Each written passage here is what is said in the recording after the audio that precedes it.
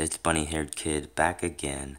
It's been a little while since I've done anything with the channel, but I did get some new models probably a week ago now. I've just been super busy. But we have the Hogan 1200 Cactus A319 here in the Piedmont colors. And I believe this library is out of date now because they have the new American logo here instead of US Airways.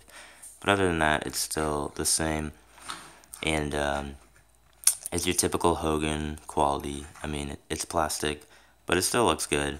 Got the engine fan blades that spin, the rolling gear. They're not rubber, but they do spin. And it's an overall decent quality model. You got the box and the stand. And I got this for, wait for it, $13. So pretty cheap model. It was on sale. Waffle Collectibles, and I just picked it up because I've seen this plane a couple times at various airports, and you know, it's kind of cool to have a Piedmont colored aircraft. So yeah, sweet model. It's pretty cheap anywhere really, so but it's pretty cool. Just a quick update. I am filming with the my new LG G4. I absolutely love this phone. The only issue I have is with AT&T and the group messaging. They're having some issues. They need to release an update and fix. But other than that, absolutely love this phone, and the camera is stunning. As you can see, I previously filmed these with an iPhone 5, but this is a lot better, and I've just got loads of space. I think I've got about 60 or 70 gigabytes of space on here, so that's pretty good. Shout out to LG for probably the best phone so far of 2015. Also, what else? My check ride.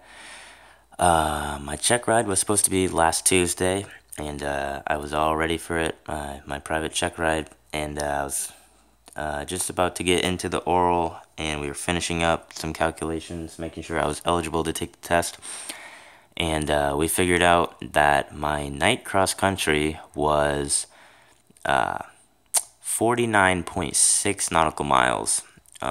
And the requirement is that it has to be 50 nautical miles or more, because it has to be a 100 nautical mile round trip. So 49.6 just wasn't going to cut it. I was super bummed. Couldn't take the test that day because my instructor is currently away, and he wasn't going to be back for a while because he's actually, he got hired on with Compass Airlines, and he's doing his training.